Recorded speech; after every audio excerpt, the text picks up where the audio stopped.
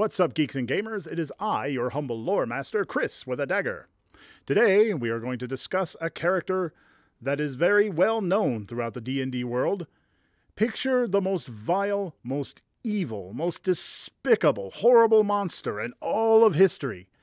And he probably worked for this guy. I'm talking, of course, about Vecna. But before we go any further, here's a quick look at how you can help support the Geeks and Gamers tabletop community.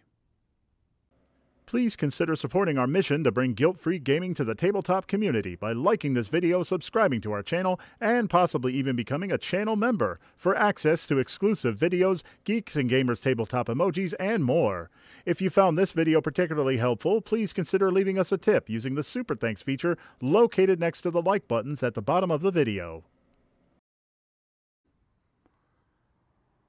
Before a very overrated Netflix series decided to appropriate this villain for their own purposes, there was Vecna, a villain known throughout the cosmos as one of the most darkest, twisted, evil people in all of existence. In fact, he literally wrote the book on it. The Eye, the Hand, and the Book of Vile Darkness. These artifacts have one crucial thing in common. They can trace their origin back to one owner. An owner so beyond the pale of wickedness that entire worlds fear the very sound of his name. In an age long past, the bastard son of a hedge witch was taken from his mother and apprenticed by an order of wizards. This boy was known as Vecna, and the life of a lowly bootblack ill-suited him. He devoted all of his efforts to mastering the arcane arts. In spite of his unfortunate circumstance, Vecna was not alone. People should always be careful of whom they mistreat or neglect, for if you cannot be kind to even the lowliest of creatures, rest assured someone else will be. Someone who may prove to your ruin. A voice from beyond the mortal realm spoke to Vecna, offering encouragement to his studies. Moreover, this voice fostered the intense hatred he felt towards his masters. They have deprived you of your mother. They have forced you into servitude. Take your rightful place above them and slaughter any who stand in your way. Accounts vary as to whom the voice belonged to, perhaps the demon lord of death and decay himself, Orcus, or the god of dominion and murder, Bane. Maybe even something as simple as his own ambition personified. But it was nevertheless effective in its sinister purpose. Vecna rose through the ranks until he surpassed every member of the order. With intense study, he mastered the dark arts, and once he had attained every drop of knowledge he could squeeze from his masters, they were discarded.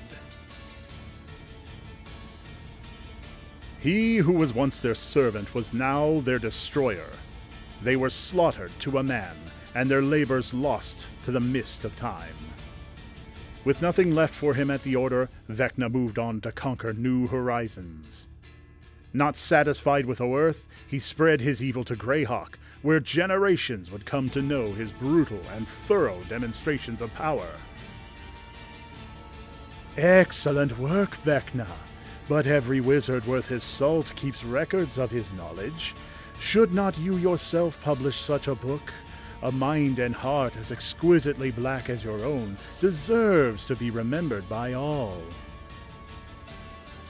Every dark and twisted thought, every cruelty Vecna could imagine, he put to pen and recorded in what would later be known as the Book of Vile Darkness. This sinister tome would outlast his presence in the world by many centuries, passing through the hands of various tyrants and practitioners of the dark arts. But its author was still unsatisfied. New worlds still awaited his torturous rule, but the killer of all men, Time, would eventually claim his youth and vitality.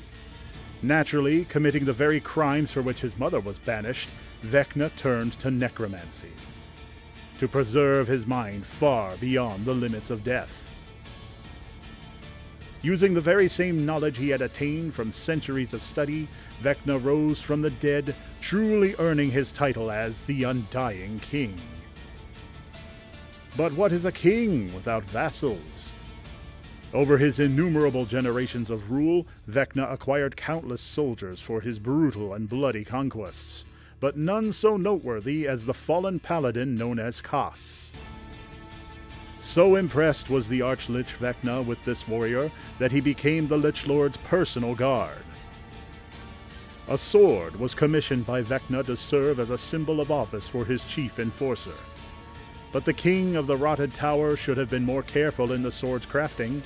The spirit housed in the sword of Kris would whisper to its wielder, "It should be you ruling this empire. The fool Vecna has earned your trust. Teach him the folly of his ways." The words of the sword were too compelling to resist. Kris turned on his master. The battle was costly for both, but none so much as the Lich Lord Vecna. A stroke of the sword took Vecna's hand. A well-placed jab gouged out his eye. Maimed and humiliated, Vecna could rule no longer, and with Kris gone as well, the world could heal in their absence. Since his defeat, Vecna is reportedly wandering the Outer Planes in search for his missing hand and eye.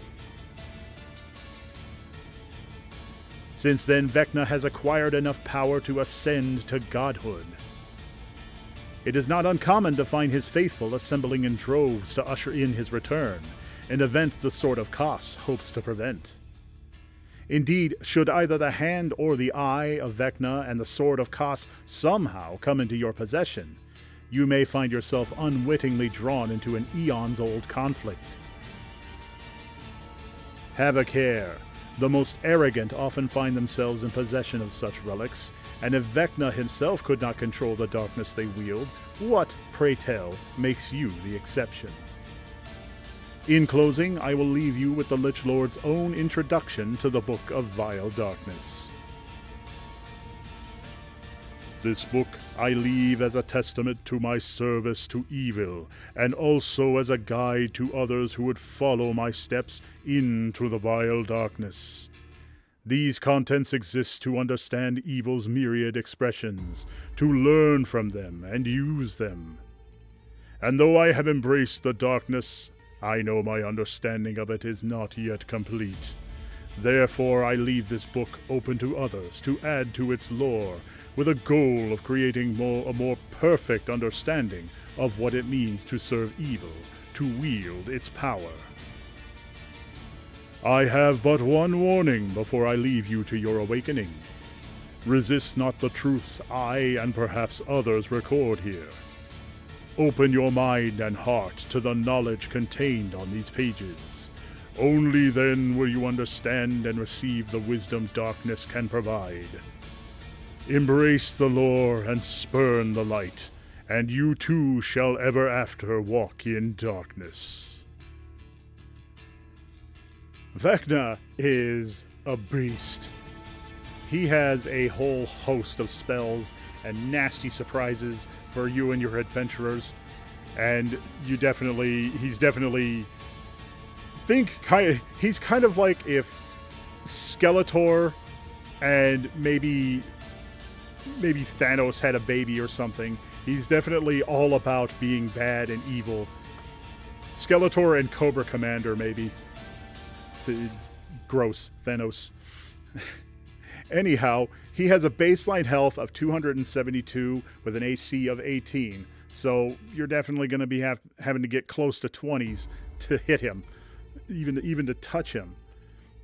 One of the spells that he has, really nasty one by the name of Rotten Fate, does 96 points of damage as its baseline, and I think if you end up dying from this, you become his undead servant.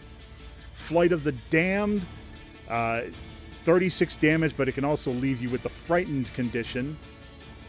And even if you manage to kill him, the outside chance that you actually manage to kill him, the real bummer is he can never actually truly be killed. He can only be shut down for a few centuries. Like, the Dungeon Master will have to roll a D100 and whatever the value is, that's how many years it takes for him to regenerate. Now, the Book of Vile Darkness, along with the Hand and the Eye, both of which are artifacts that you can obtain, really nasty if any of your players want to use this.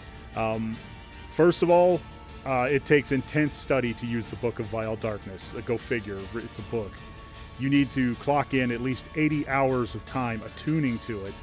And mind you, it's really only going to work for someone of evil alignment. Like, if a good character tries to use it, they're going to end up taking damage from it. And eventually, if they're not careful, it'll just disappear on them. I mean, the book is like, the hell with this, I'm out. You don't need this goody two-shoes nonsense. But if you are an evil character and you do manage to align to it or tune to it, maybe this won't bother you, but it will leave you disfigured. And you're pretty much at the mercy of the DM for that. He may decide you just pop out a pair of horns, or maybe you just become hideously gross and awful like the Emperor Palpatine. But it does come with its benefits. You gain knowledge of dark things. It increases an ability score by 2 points. You can use it to harm creatures, usually doing about 3d6 damage. However, a lot of that goes to yourself as well. You take 1d12. Another benefit, though, you can control monsters. So they'll have to make like a charisma check, and then you end up dominate monster spell, particularly if it's an evil monster. But beware of one thing I did forget to mention. If you're not evil aligned, this thing will turn you evil.